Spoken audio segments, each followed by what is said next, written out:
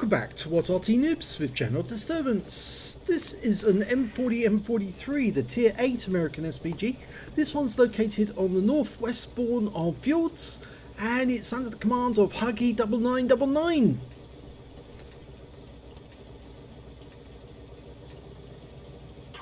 Well, he's got the 8-inch howitzer.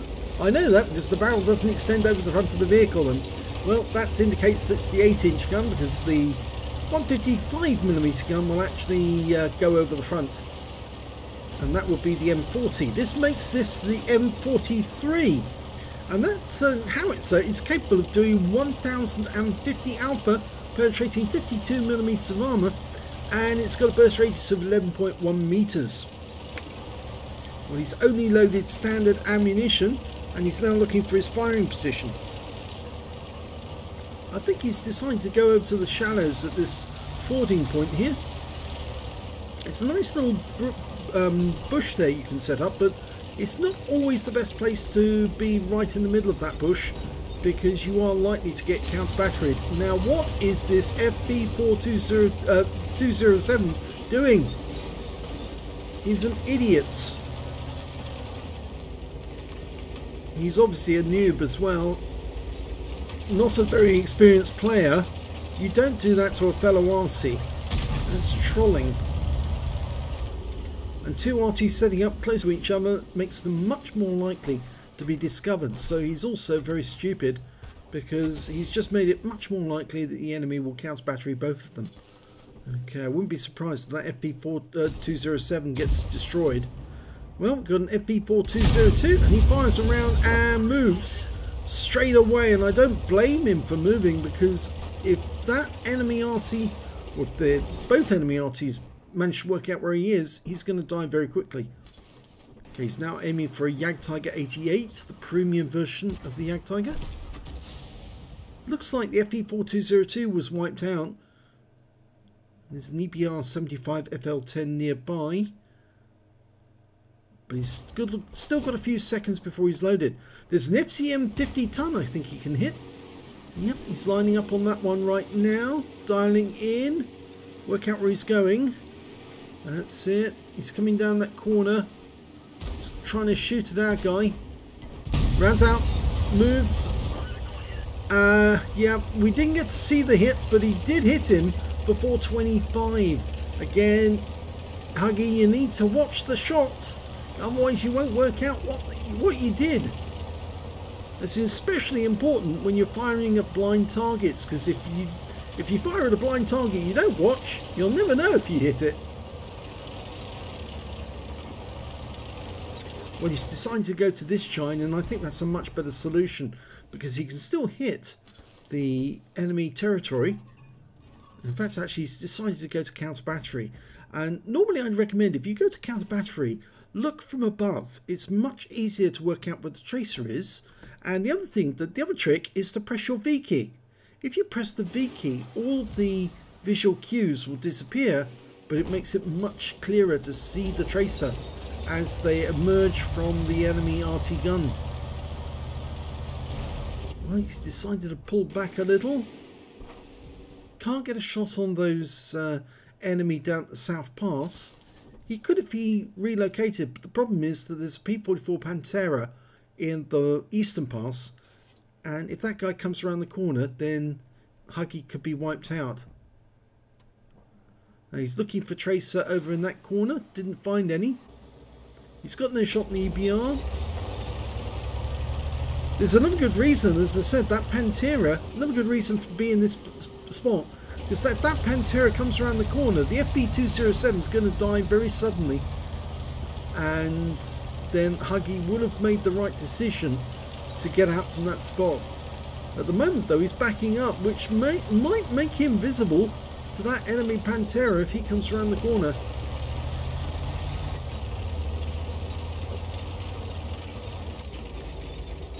Instead, he's setting up to shoot at the Southern Pass. No, he's going to have a look at other targets. Can't find anything to shoot at. I would definitely go to counter battery at this stage. Yep, it looks like that's what he's going to do. So I said, go to the overhead mode, Normally you can press that by pressing your G key, and that takes you overhead the target, and then you can clearly see where the tracer emanates from. Press the V key. That's what happens when you press the V key. You lose all the visual cues, but the tracer stands out like a sore thumb. Okay, that was the EBR75 FL10 dying. Okay. Again, you can see somebody's firing into that corner. I think that's the FB207. And I saw a tree go down, so somebody is in there. Somebody is there. I saw a tree go down to the left of where that shot landed. So there is somebody just to the left of that bush.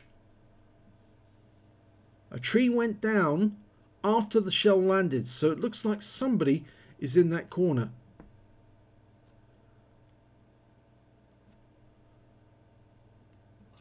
If we see a tracer, we'll know that there is somebody there.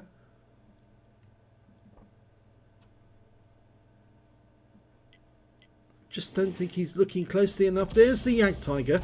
He's got a clear shot on him. He's dialing in, rounds out. And no, I don't think he got any hit. He wasn't damaged himself when you saw that explosion. It's because he actually came out of Arty view so quickly. All he saw was an explosion at his end, not at the enemy end. As again I said, if you pull out of Arty view and you deny the viewer the possibility of seeing what the shell did, then obviously we won't be able to do your replays, because they're just going to be so boring for tank drivers they wouldn't be able to watch. Okay, he's got no shot at the Pantera because the hill there is in the way.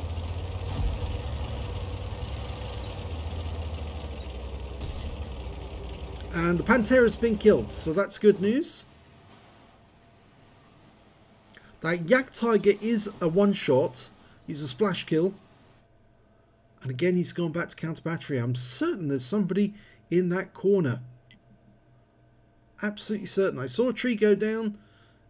Clear indication normally it's somebody's at home. And there's a Reveler Risei. He's disappearing towards the east. Don't think we're going to get any more shots on him for a while. He's probably gone round to try and stop the 416 coming down. He's definitely somewhere in there. And I think that was a shot from the 207. And again, he didn't stay to see what happened to his shot. And of course, that means that that shot was wasted, because he doesn't know if the enemy Arty was struck by it. I saw another tree go down there, so somebody... Oh, there it is, it's a Scorpion. It's the German Scorpion, not the American one, but the one without with the plain covering.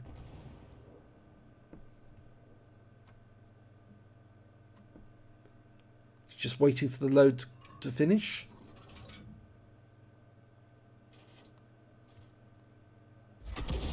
There's the 207. Now, I think the 207 was close. And he got the kill. This time he stayed to watch. And he did get the kill. There was somebody there. I was right there. The tree did go down. And because he stayed to watch, he saw that he got the kill. Now, if he kept firing at the same position, just kept pulling away, he wouldn't have realised that, yes, he was hitting something. The shell disappeared without an explosion. Now, I tend to think that the other Arty might be there as well on that corner. But if he is, he'll probably move.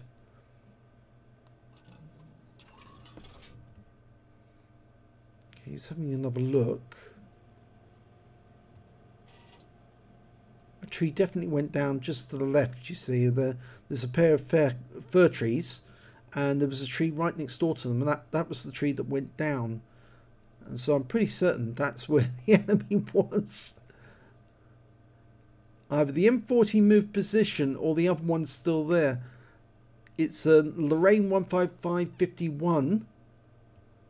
And, well, the others are now looking for him as well. Looks like they're about to go out onto the peninsula.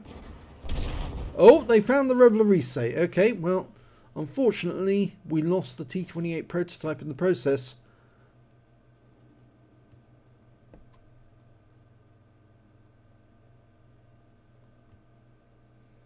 I have the sneaking suspicion that Lorraine is round that corner and he's hiding.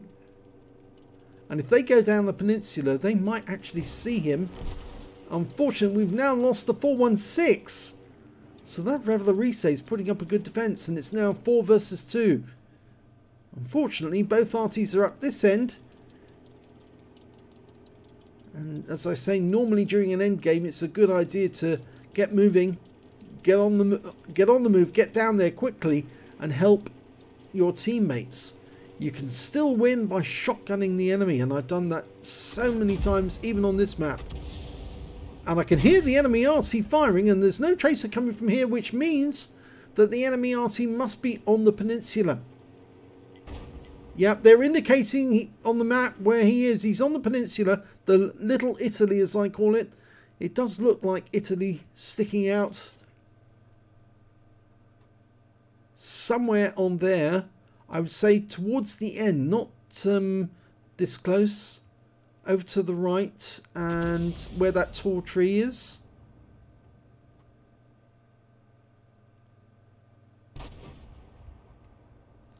If I press the V key, we'll see if the tracer emanates from the end.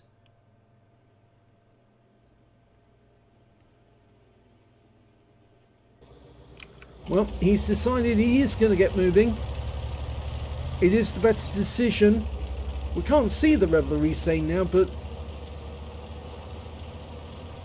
the best thing he can do is get on the move, get down there and give some hand to these guys. They're losing hit points because they're facing a crossfire. The Arty at the other end on the peninsula is firing at them from behind, whilst the Reveille is firing at their front, and now we've lost the Carnarvon to the Reveille.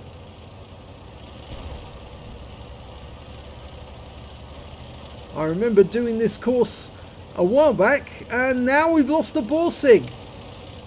Now he could shotgun that Reveille if he comes right across him, right in the face. I did that myself just recently in a game, and you probably all saw it. I not only took out the tank that was directly ahead of me, well in fact actually I think I hit and wounded the tank ahead of me, and my teammate who was alongside me took him out, but I then went and jumped on an enemy tank, and there's the Reveille, lining him up, and that's a kill. And now it's 2 Arty versus 1 Arty, but he is reloading, but he just needs to get a move on so the enemy Arty can't get a shot on him. Now he could go to the cap. If he does, it's going to force the Lorraine to actually react and come to the cap. Oh, he spotted him.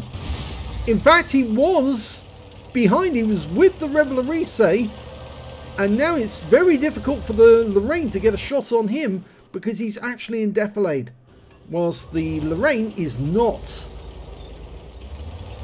Yes, that ridgeline is protecting the M43 from the shots. And the FV207, if he got off his posterior, took his fingers out of his orifice, he could actually get into action and come up behind that FV207, the Lorraine 15550, but it looks like he's not even prepared to do that. Now, what is he doing now? Here comes the Lorraine. He knows all he's got to get is a shotgun. Oh yes! What a shotgun on the move! Wins the game. All down to Huggy. That FV207 should be ashamed of himself for not helping. So, very nice ending to that game. Well done, Huggy. And it's the second class tank of a Huggy 9999 in the M40, M43. He got a Reaper badge. He actually took out consecutive tanks with consecutive shots. And he also got a counter battery because he took out both the enemy Arty and also a bruiser medal for getting at least 5 critical hits. In this one, he managed to get 8. But his win rate from that game was 3229, which is actually quite high. It's super unicum. So let's have a look at team score.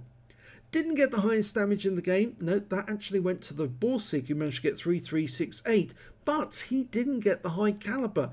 maybe he actually damaged one of his teammates in the process, and that's why he didn't qualify. The next highest scorer was the Reveille with 3,123, and after that the Carnarvon with 2,682, and he got a cool headed as well. Huggy managed to get 2,055, he was anonymised on this game, and when it came to kills, he actually got the second place because the Reveille got 4 kills, the Borsig, Huggy, and the T44 and the BR75 FL10 all got 3 kills each. When it came to base XP, he was in 3rd place. The Carnarvon got 1,018, the Borsig got 998, and Huggy managed to get 916. He fired 8 shots, got 5 direct hits, 1 penetration, and 6 splash. Damage of 2,055 hit points, of which 1,291 were at more than 300 meters. He received 1 hit. It was a penetration, yes, I'm afraid so. That was from the Reveille. And he spotted 1 enemy vehicle. That was the Arty, the Lorraine.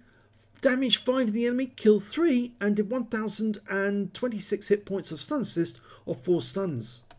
On a premium count, he earned 37,910 credits, and after repair and ammunition resupply took away 14,758 credits.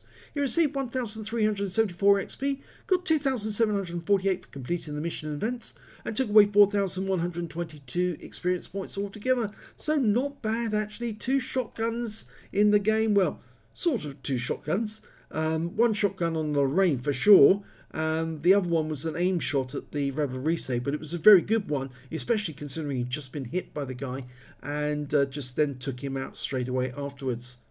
So if you enjoyed that replay, please give this video a like and do subscribe to our channel please, and thanks for watching.